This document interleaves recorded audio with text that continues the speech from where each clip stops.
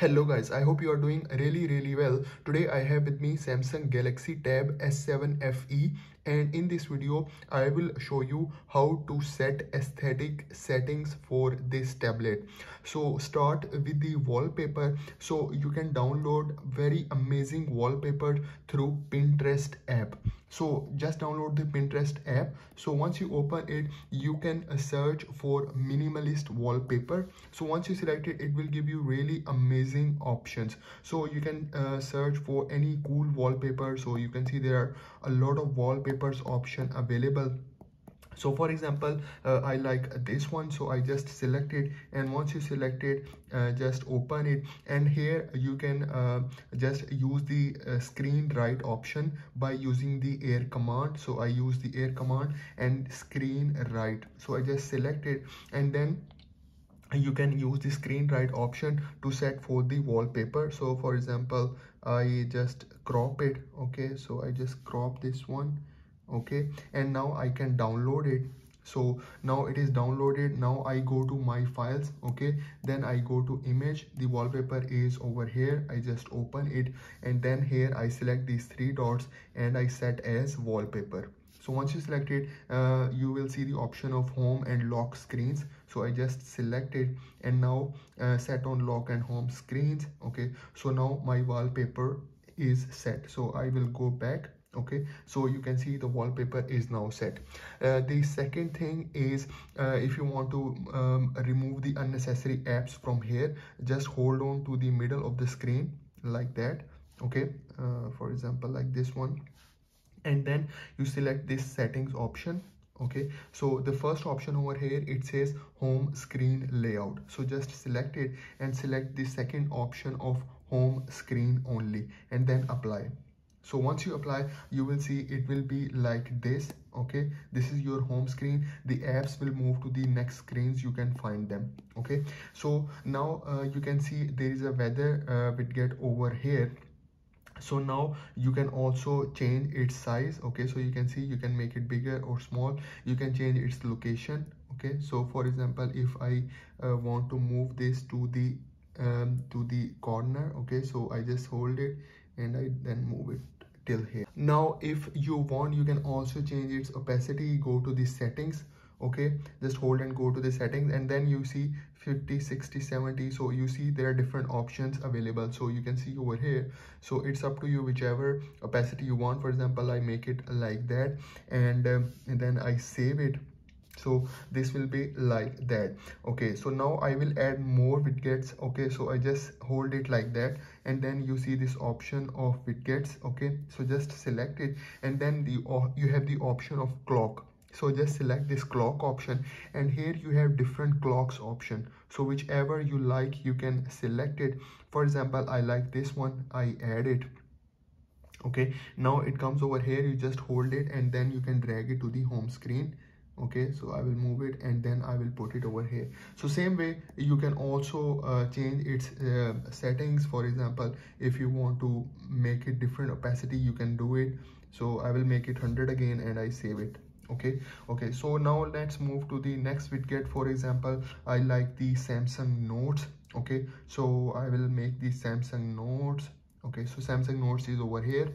So I just select it. There are different options. Okay, so I select this one, I add it, and then I simply move it. Okay, so you can see over here, I move it. Okay, and then I put it over here. Okay, so now Samsung Notes is over here. Now if you want to change the size of Google search bar, you can also hold it like that, and then you can also make it small. Okay guys, so this is how you can set. Now if you want to move your favorite apps, you can put them over here. So what you can do is you go to the other pages. For example, you like different apps. For example, I want to move this concepts. Okay, I just hold it, select, then select this Flexil note shelf. Okay, and OneNote. Okay, and then I select these four apps, and then simply I can drag it like this. Okay, and then now I put it like that. So you can see over here, favorite apps are over here. The same way you can select more apps. For example, you want to use this Zodo app. Okay, Netflix, OneDrive. Okay, again I will just hold them, and then I put them like this, and I put it like that. Okay, and then now if you want, you can also group different apps, put in one folder, and then you can also move. I can just group these three apps. For example, I just select them like that. Okay, so three apps, and then select this create folder, and now you can see it is in the folder. Now you can change the color. Okay, and then it is ready. Okay, and now you can move this one as well, okay, to your home screen. So I put them over here.